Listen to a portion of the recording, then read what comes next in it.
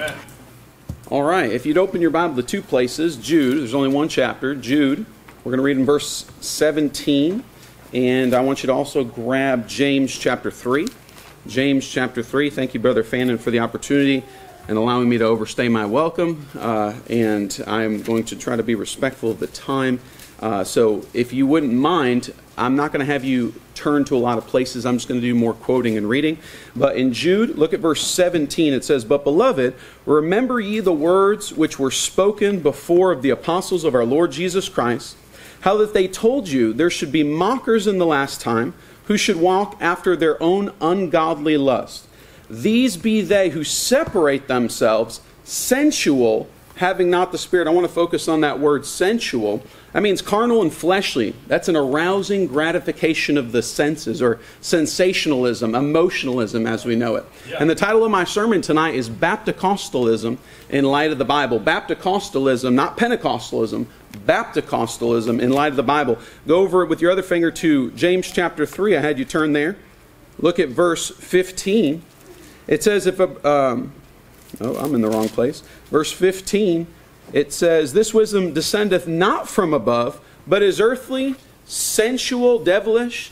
So we see that sensual is being used synonymously with the words devilish and earthly. Yeah. In the Pentecostal world, I'm not going to preach a lot about Pentecostalism because we already know what Pentecostalism is. But the problem is a lot of Baptist churches, especially in the South, and according to Pastor McMurtry, they've even moved their way up north, is we've taken on the characteristics of the charismatic movement and left aside being slain in the Spirit and tongue-talking. Yeah. But we've taken their worship experience and we called it the old-time way. We called it old-time religion. So what I want to do, and I promise you, my intention is not to make fun. I know many people in that movement. Some of them are my very best friends. My intention is not to say they're going to hell. Forget all that mess. I'm talking about their doctrine, and I want to look at Bapticostalism in light of the Bible. Because if you're like me and you've been to some of these churches, it leaves a big question mark. It feels good, it sounds good, it looks good, but according to the Bible, is it good? The Bible says in 1 John 4:1, "Beloved, believe not every spirit, but try the spirits, whether they are of God." So that's what we're going to do tonight. We're going to try the spirits, whether they be of God. Pentecostalism started in the early 20th century. And it was energized by revivalism. You've heard that word before. That's the new buzzword now. And an expectation for the imminent return of Jesus Christ, the pre-trib rapture. So they wanted to bring these apostolic gifts back that were done at Pentecost, which wasn't even the same tongues that they used. They used gibberish, and the tongues back then were languages. Yeah. But it was started in the 1900s by a guy named Charles Parham. Okay, what he did is he started teaching that speaking in tongues was the evidence of spirit baptism. And you'll know his protege, William Seymour, started the famous Azusa Street Revival back in Los Angeles in the early 1900s. Now, this guy was, aside from the fact that he had all kinds of things wrong, believe it or not, Charles Parham broke with him over emotionalism. He said, "That's way too emotional. You're getting way too carried away." And this guy was corrupt as they come. Let me read you a few things about Charles Parham. He was a notorious public sodomite. Yeah, he was a homosexual. Right. He was arrested for it. Wow. He believed in annihilationism. So he didn't believe that he was going to burn forever. He believed as soon as you got there, you just burn up. He encouraged his followers to dress stylishly, to encourage the attractiveness of the Christian life. What do you know in Pentecostal and now Bapticostal churches on this flashy blue suits and gator skin, top hats, canes, to try to draw more people in? And guys, look, when I first came down here, there was a lot of, the invitation seemed to take over the whole service. The music was awesome. I'll be honest with you, it sounded better than us. You know, though I like hymns and that's my favorite, to the world, it appeals, it's attractive. But what they did is, the Baptists, in the name of old-time religion, didn't go back to the first century to grab their doctrine. They didn't go back to the Baptists of the 1600s. They went back to the Azusa Street Revival, and they grabbed their worship experience that those people were making their idol, and they took it into the Baptist church and said, well, we'll be like them. We'll just leave off the tongue-talking and we'll leave off the slaying of the Spirit. No, I don't want anything to do with being a Pentecostal. I'm a Baptist. Right. I'm an independent, fundamental, Bible-believing Baptist using a King James Bible. And I want to go back to the way Jesus said to do things. Yeah. Of course, he was a strong proponent of the eminent preacher of rapture, Zionism, dispensationalism. During his services, 3 of his members actually died in an exorcism. So talk about trying the spirits, whether they be of God. They got a spirit. They just didn't get the right one. Yeah. He believed that the Holy Spirit communicated with him directly, so he had no need of doctrinal, authority in his life, because the Holy Ghost just bypassed Scripture and went straight to Charles Parham. But that's where we get this. This Azusa Street Revival wanted to evangelize the world. Here's the thing. They didn't go out soul winning. You know what they did? They evangelized the worship experience. They took it to all corners of the earth. And if you go to Haiti today, if they're not practicing voodoo, and they're not Roman Catholic, you know what they are? They're Pentecostal. So these churches have taken over the Pentecostal movement because, listen, it's basically a rock concert without the rock. It's a lot of crying. It's a lot of emotionalism. And because it feels good, we think it's right. But that's not the case. I'll give you some keys and how to pinpoint and what the Bible says about the Pentecostal movement. Spontaneity, spontaneousness, randomness, where the preacher will get up there and say, I just want to wait on God. We just want to get under the spout where the glory runs out. Jake's shaking his head because they come out of a Pentecostal background. But the same wordage, the same terminology that tends to be very vague, you start to see in these Pentecostal churches, or these Baptist churches. Quench not the spirit, brother, and they take that out of 1 Thessalonians 5:19. Quench not the spirit. If you walk in the flesh, you quench the spirit. Yeah. They forgot the next verse that says, despise not prophesying. Hey, don't despise preaching. And most of these services are taken over with singing, and there is no preaching. Right. If they would have read one more verse, they'd read why they're quenching the spirit in the first place. Yeah. The Bible says, preach the word, be instant, in season, out of season, reprove, rebuke, exhort with all long suffering and doctrine. Brother Jake, 2/3 of our ministry is reproving and rebuking. Yeah. They flipped the whole thing, and most of their ministry is talking about the day they got saved. Oh, yeah. I'm glad for the day I got saved. But if every church service I come in to talk about when I got saved, people are like, man, we're all saved here. Let's talk about something else. When I married my wife 10 years ago, it was a wonderful day. And it was an exciting day. There were tears on that day.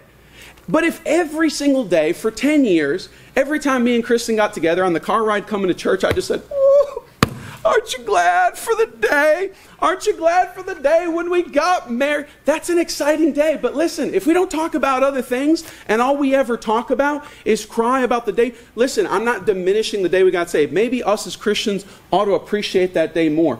But we need to preach the whole counsel of God. We've got to preach the word. We've got to have things be done decently and in order. The Bible says, covet to prophecy. Covet to prophesy. We should want to preach. We should look forward and have a hunger for the word of God, not bask in a worship experience. One of the other key is I'm sorry. Let me go back here. One of the things you'll see in a Pentecostal church that in Azusa Street, and you'll find it common now in Baptist churches, is running the aisles. They called it the Jericho March.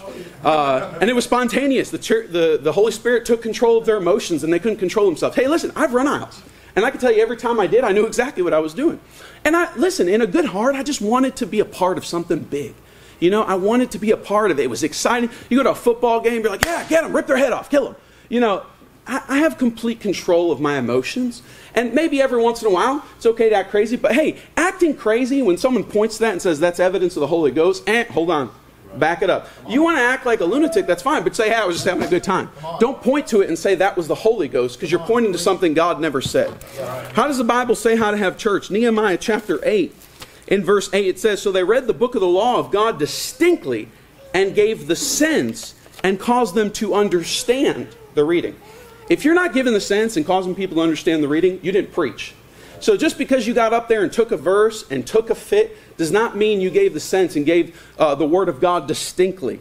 That's how we ought to have our service. These things where the worship service or the singing takes control of the entire services and pushes the preaching outside the window, pushes the Word of God outside the window, is the exact opposite of old-time religion. Yeah. Look at You're reading old-time religion in Nehemiah chapter 8. Amen. It's an emphasis on the Word of God. Amen. Okay, nothing wrong with singing, nothing wrong with worship, but the emphasis should be placed on the Word of God. Right. Amen. Verse 6 in Nehemiah 8 says, and Ezra blessed the Lord, the great God, and all the people bowed their heads and worshiped the Lord with their faces to the ground. You'll notice that everybody, said amen, everybody worshiped, everybody praise. And here's the thing. You'll notice that they bowed their face to the ground. The Bible says, 1 Corinthians 14, let your women keep silence in the churches. For it is not permitted for them to speak, but they are commanded to be under obedience, as also saith the law. If they'll learn anything, so during the preaching, let them ask their husbands at home, for it is a shame for women to speak in the church. So no, Baptists, they don't have women preachers, but you know what they do? They got testifiers, don't they? They got Sunday school teachers, don't they? And inherently, there's something disobedient inside a person that says, I know it says that, but I just think they should be able to testify. You'll notice that men, women, everybody said amen, everybody worship, everybody praise, and there's a difference between bowing your face to the ground, such as this, with your hands in the air, and one of these numbers. Or the dead man hang. This glorifies me. It's egocentric, not theocentric. Yeah. It shows, hey, look at me, instead of taking the emphasis off God where it ought to be. Worship is everybody bowing their face. Genesis 24:52. They worship the Lord bowing their face to the earth. David said to the congregation, now bless the Lord your God, and all the congregation, the church, their fathers bowed their heads and worshiped the Lord their King. So worship involves bowing. So how should we worship in church? 2 Chronicles 29. Look at verse 28. It says, and the congregation, that's the church, worshiped, and the singers sang, and the trumpeters sounded, and all this continued until the burnt offering was finished. Now, was the whole congregation the trumpeters? No. They had trumpeters. They had instrumentalists. Was the whole congregation the singers? No. They had singers. Did the whole congregation worship? Yes. The whole congregation worshiped together. It wasn't some rogue woman off in the corner saying, heaven, preacher, preach it. Right, come on. Everybody worship. This thing where it singles people out and there's one guy shouting in the corner and there's confusion, everybody praying together, and then some people are in their seat, some people are praying together. Listen, hey, I don't even have a problem with special singing. I don't care that we don't have it because I like him singing, but I don't have a problem with churches who do have. My wife sings special music. Many people have come to my wife and said, hey, thanks, that was a blessing. I was discouraged. That helped encourage me. It put a song in my heart. We should sing to ourselves, speak to ourselves in psalms, hymns, and spiritual songs. But here's the thing. When it becomes all about look at me, and you're doing rolls with your voice, and it becomes all about doing runs on the keyboard or runs on the guitar, Dustin did a special the other day on the guitar. I enjoyed it. You know, I guess if we call that a special, but it wasn't about look at me, look at me.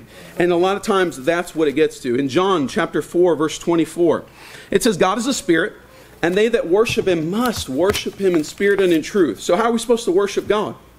Spirit and in truth. Somebody just read it. John 17:17, sanctify them through thy word. Thy word is truth. So how are you going to worship? According to the word of God. It's real simple, right? Yeah. You do it apart from the word of God, and you're out of line. It's a false balance. Matthew chapter 6, look at verse 5. It says, when thou prayest, thou shalt not be as the hypocrites are, for they love to pray standing in the synagogue and in the corners of the streets, that they may be seen of men. Verily I say unto you, they have their reward. But thou, Christian, when thou prayest, enter into thy closet, and when thou hast shut the door, pray to thy Father which is in secret, and thy Father which seeth thee in secret shall reward thee openly. Again, it goes back to we want to do exactly what God tells us not to do. The emphasis is put, hey, listen, when you pray, make sure you just go to your closet, shut the door. No, everybody come forward. Everybody pray in the front. It's like exactly what he tells us not to do. That's automatically what people want to do. True worshipers are going to worship people according to the Bible. If your worship's all about you, it's not worship. Yeah, that's right. It's not worship. Everything they did was giving glory back to God. It was all about him, not about them. They didn't care if they get seen. They didn't cry because they didn't sing a special. You think those singers got all messed up because they didn't get called on to come up there? It was a part of the congregation. The church together did it. That's right. They just want to get a touch from God. A lot of the terminology gets vague. And I'm not trying to make fun of them, but I do need to say this because this is borrowed from Pentecostal. Trust me, I did a lot of research. These terms, getting a touch from God, getting us under the spout where the glory comes, all these things is Pentecostal terminology taken over by Baptists, and now we're trying to merge the two together. A lot of these altar calls, as well as the purpose of having a lapse, because Pentecostals believe they need to get saved over and over and over. The Baptists believe you got to constantly keep coming and get right with God. Hey, if this didn't prick your heart, come forward. Come forward. I wonder why some of you haven't come forward in a while. I check up and see if you got what we got. Yeah. Whoa. What happened to putting works to salvation? Right. We did the same thing the Pentecostals did, and we named it something different. That's right. Yeah, that's true. And then I very rarely see people called to preach. I'm so glad Pastor Anderson did that thing about myths about being called to preach. Very rarely do I see that happen at a restaurant, in their home, at a football game. It always happens at an altar call. And they were moved because the emotion made you move forward. Do it without a piano. Do it without singing. Why has the call always have to happen when all that's going on? And they feel like someone's pressing their thumb on them, putting them through the earth. It used to be called the anxious seat or the mourner's bench, but it can't be found in the Bible. You know who popularized it? It's a Presbyterian, Charles Finney. Okay? You know why he got people to come forward? To sign them up during the abolition period for slavery. You know what he also did? He was able to see the fruit of his preaching, who was getting right. Guys, we say, well, we're not using it for that purpose. We just want people to get right with God. Then if we're not using it for that purpose, let's put a confessional box up here. Only we won't have the priest. You just go in the box and talk to God. But everybody sees you go in the box. Why have it? It's not scriptural. Why even have it? Why have the altars? So this, and where it was first published, this altar call in the 1900s was through holiness churches, Pentecostal churches. It was giving false assurance to people. It was misleading people into false conversions where they're tracing their conversion back to, I'm just going to live a better Christian life, kind of like Alcoholics Anonymous. Even John Williamson Nevin, he wrote a book called The Anxious Bench, in which he said, spurious revivals are common, and as the fruit of them, false conversions lamentably abound. An anxious bench may be crowded where no divine influence whatever is felt. Hundreds may be carried through the process of the anxious bench conversion, and yet their last state may be worse than the first. You know what's worse than never getting saved? Thinking you did something to get saved and you never were saved. Right, yeah. And your whole life you're going through because it was an emotional decision. It makes me nervous. Can people get saved at the altar? Yes, of course they can. But to say, like, to keep pushing this thing about the altar call for salvation gives people a false assurance. So you want to see what the old-time Baptists did? The old-time Baptists showed up at these meetings.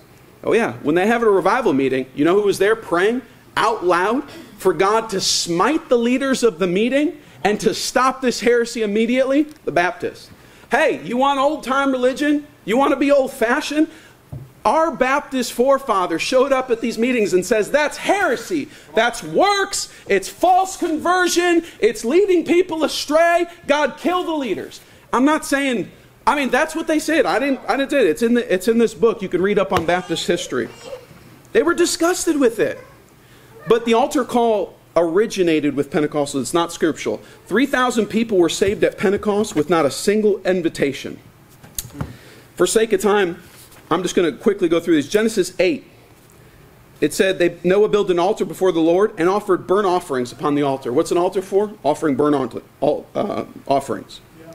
Exodus 20:24. An altar of earth thou shalt make unto me. So what should it be made out of? Earth. Or Exodus 20:25. If thou wilt make an altar of stone, thou shalt not build it out of hewn stone. For if thou lift up thy tool upon it, thou hast polluted it. Make it out of earth. Make it out of rocks piled up. Don't lay a tool to it. Exodus 20:26. Neither shalt thou go up by steps unto mine altar, that thy nakedness be not discovered thereon. No steps. And this ye have done again, covering the altar of the Lord with tears in Malachi 2:13, with weeping and with crying out, insomuch that he regardeth not the offering any more, or receiveth it with good will at your hand. Altars are for sacrifice. The sacrifice has already been made. We don't need an altar. If there's any reason to not have it, it's to show that Jesus paid it. He was the sacrifice. Why don't we put a crucifix with Jesus Christ on it like the Catholics do? You'll see that altars are usually made up of wood. He said, build it out of earth and rocks. He said, don't put steps up at the altar. We made the steps the altar. He said, don't weep. Don't cry at the altar. Now we're going to put tissue boxes, just in case there's some crying. Exactly what he said not to do, we do. Guys, I'm not trying to pick here, but can you not see that in the heart of man is bent to rebel? Oh, God said that? I'm going to do the exact opposite. No women talking in church? What about this woman testify? Wait, no tears at the altar? Oh, put tissue boxes up here. Come on, guys. Let's be according to the Bible. Another thing is getting drunk on the Holy Ghost. Okay, you've heard that? I've actually heard a preacher. He was walking across the pews. He's almost 80 years old. Someone goes to help him because he's 80, and they're saying, hey, I'm trying to help him from falling. He said, don't touch me. I can't fall while I'm in the Holy Ghost. The Holy Ghost does not make you leap tall buildings in a single bound. Let's look in the Bible and see what being filled with the Holy Ghost is. And I want you to turn here. Ephesians chapter 5. Turn there. And with the other hand, I want you to get Colossians 3:16. I really want you to see this part. While you're turning there, Exodus 31:3, it says, I filled them with the Spirit of God in wisdom, understanding, and in knowledge. Exodus 35:31, and you have filled him with the Spirit of God in wisdom, in understanding, and in knowledge. 1 Corinthians 12:7, but to the manifestation of the Spirit is given to every man to profit withal. For to one is given by the Spirit the word of wisdom, to another the word of knowledge by the same Spirit. So what is being filled with the Spirit associated with? Wisdom, knowledge, understanding. Do you see anything in that about being drunk? It's the exact opposite, being sober. How do you get your wisdom, your knowledge, and your understanding? I'll show you where you get it. Look at Ephesians chapter 5, look at verse 18. And be not drunk with wine. So how could it mean you being drunk and acting, staggering around and mumbling? It says, be not drunk with wine, wherein is excess, but be ye filled with the Spirit, the opposite of being drunk with wine. Speaking to yourself, psalms, hymns, spiritual songs, singing, making melody in your heart to the Lord. Now look at Colossians 3:16. Let the word of Christ dwell in you richly. See how it's substituted being filled with the Spirit with let the word of Christ dwell in you richly? Yeah. With all wisdom, teaching and admonishing another in psalms, hymns, spiritual songs. So what is being filled with the Spirit? Being filled with the word of Christ. Real easy according to the Bible. You can't be filled with the Spirit of God without being filled with the Word of God. If you don't read your Bible, you're not full of the Holy Ghost. If you never meditate on His precepts, you're not filled with the Holy Ghost. If you've never if you've never won one person to the Lord and used a Bible verse one time in your life, how can you be filled with the Spirit of God? How about that? It doesn't make you Superman. It's not about getting a buzz or acting drunk in church. It's about being filled with the Word of God. Yeah. John 14:26, but the Comforter, which is the Holy Ghost, whom the Father will send in my name, He shall teach you all things, and bring all things to your remembrance, whatsoever I've said unto you. How could He bring something to your remembrance you've never read? How in the world? If being filled with the Holy Ghost is Him bringing to remembrance, and this is what the Comforter is going to teach you, you must be full with the Word of God. You must have the Word of God dwelling in you richly. I've heard a preacher, he stood up and he said, God bear me witness in the Holy Ghost, which is swearing to God, which is problem number one. God told me louder than audible. Some of you men need to go to Bible college. No, God didn't tell him that. The Bible college is liberal. It teaches false doctrine. There's no way He told you that. I've got a Bible that says you should have had a desire, met the qualifications, and if you were found favorable and faithful, your preacher would have sent you out, and then you would have started a church that way. Not gone to a liberal Bible college to get corrupt doctrine. God didn't tell you to go there. I call baloney. Amen. John 16:13, howbeit He, the Spirit of truth, is come, He will guide you into all truth, for He will not speak of Himself, but whatsoever He shall hear, that shall He speak, and He'll show you things to come. He shall glorify me. The Holy Spirit does not seek to make us Spirit conscious. He seeks to make us Christ conscious. In the beginning was the Word, and the Word was with God, and the Word was God. Jesus Christ is the Word. He always points to Jesus Christ. That's a Pentecostal teaching. That's why you see such effeminacy in the Pentecostal church, because it's all about spirit. It's about feeling. Yeah. But He always points to the Word of God. He will not speak to you apart from the Bible. Right.